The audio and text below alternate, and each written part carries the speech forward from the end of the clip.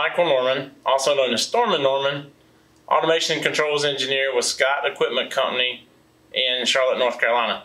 Today I have this guy with me, Darren Jacobs with Precise Automation. Welcome, dude. Hey, pleasure to be here. Glad you can make it in, man. So, all right, thanks. Hey, with all the robots going on in the world today, and we know there's a ton of them out there, what sets Precise Automation Scara robot apart from the 6-axis robots that people are accustomed to seeing in the industry today?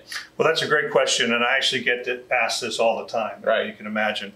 But traditional 6-axis robots are pictured here on the right, and then our Scara design is basically down there at the left. Now, what's different about our Scara, which is collaborative, and then industrial Scara designs are the Z stroke, which is traditionally out in the front. Correct. Of a normal Scara, and yes, that is only 200 millimeters, 220 maximum. Okay, but as you can see in the column here, we have the ability to have 400 millimeters, 750, or 1160 millimeters. So you get a lot more Z stroke. Of Z stroke. Exactly. So what that creates for us is what we call a cylindrical working envelope. Correct. Okay, and the 6-axis has a spherical working envelope.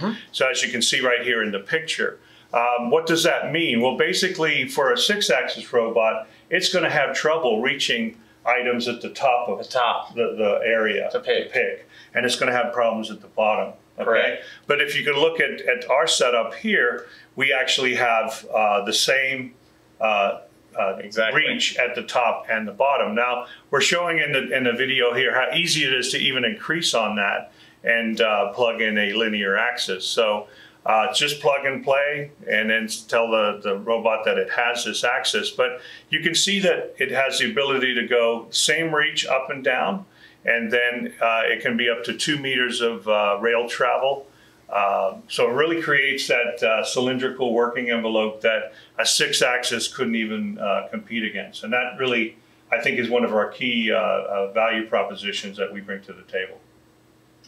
So I can see where the Z stroke would definitely set yourself apart, absolutely. Absolutely. Being able to go higher and lower. Right. It also adds to the compact footprint. You can see here it's about 50% of what a traditional 6-axis would have. Since it can kind of work well within that skinny area, that's also a big savings for manufacturers that floor space is a commodity. Value commodity. So, absolutely. Floor space gets really expensive, so actually going with a Precise collaborative robot would save floor space as well. And factories out there today are looking for that lean environment. And absolutely. The more floor space you have, the more room you have for manufacturing. Absolutely. All right, awesome, dude. Hey, appreciate you coming by today. Thanks for having us. Absolutely. Appreciate it. Again, Michael Norman, also known as Norman and Norman with Scott Equipment Company in Charlotte, North Carolina. Feel free to give me a call or us a call about any of your collaborative robot needs.